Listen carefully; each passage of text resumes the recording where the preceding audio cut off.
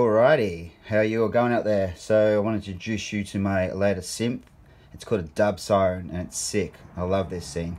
So it's made from a couple of 555 timers. There's an op amp in there, another module for the reverb, and a bunch of controllers I'll go through. So this one's a modulation for the synth, for the Siren. So this is for the waveform, pretty sure that's phase, frequency. This has got a reverb here, echo, tone, and some volume as well. And these two buttons are momentary buttons, and it's really cool, a lot of fun, and I had an awesome time. I've been having an awesome time playing with it. So what's it do? Well, it makes siren sounds, but you can control it. So I'll put it on.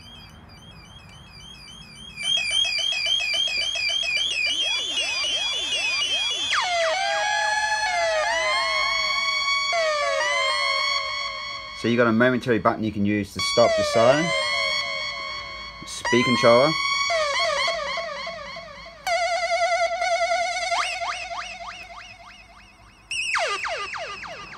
And you can change the tone.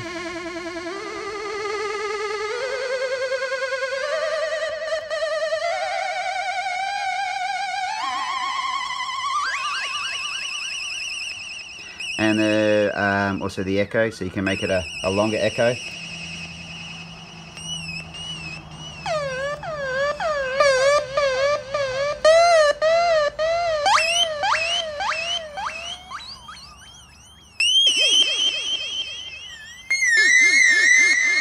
You can also have it as so it's always off, and you hit this momentary button.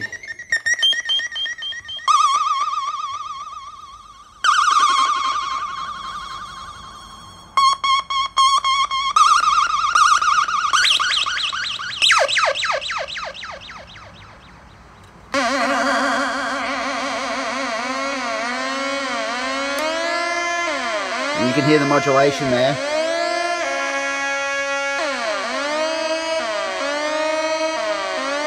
So that's the waveform with the modulation. Phase or frequency over speed. So yeah, that's my baby. I'll put some music on, we'll play it to some music, and you can hear what you can do just by messing about for a bit. And I made this for a friend who's a DJ, but I'll give you a taster.